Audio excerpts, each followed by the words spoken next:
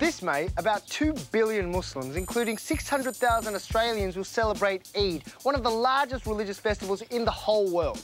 But I suspect the average Australian has no idea what Eid even is. Do you know anything about Eid? No.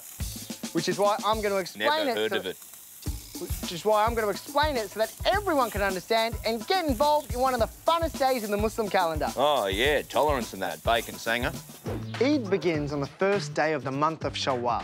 Kind of like Easter, Eid's date changes each year. This is because the Muslim calendar is lunar, and Eid starts the day after the month of Ramadan ends when there's a new moon.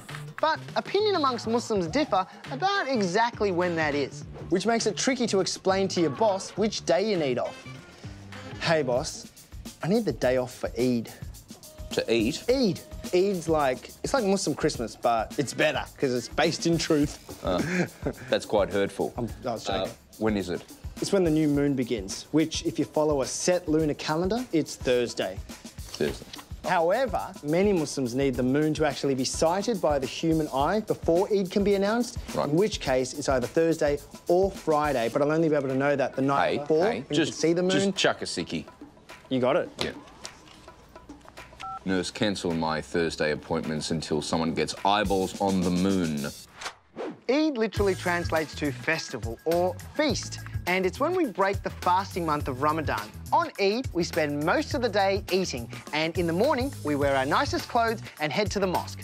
Those Muslim churches people worry bring down property prices. Here we listen to a sermon from the Imam, usually about the virtues of charity. After prayer, there's like an hour straight of hugging random people, then there's gift giving.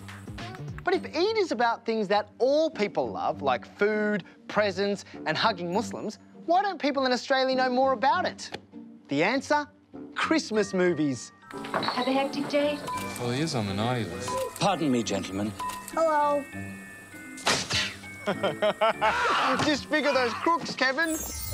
Every year, tons of Christmas movies teach us about the magic and meaning of Christmas. And if Christmas movies can do that, maybe Eid movies can do the same for Eid.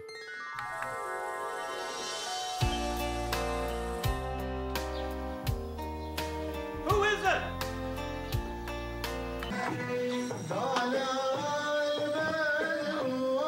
It's just a Muslim.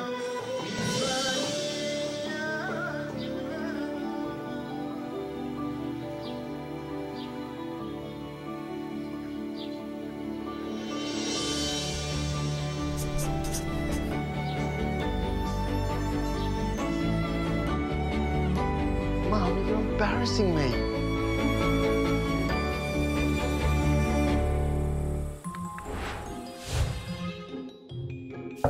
Nazeem, I'm ritually washing before prayer. What do you want?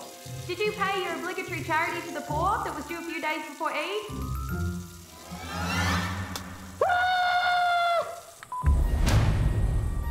Yippee-ki-yay, mother, father, and family, who we honour and cherish, especially at this time of Eid.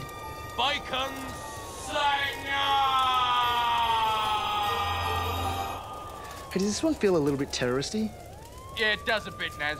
Nazeem Hussain in Eid Hard. Coming to cinemas this Eid.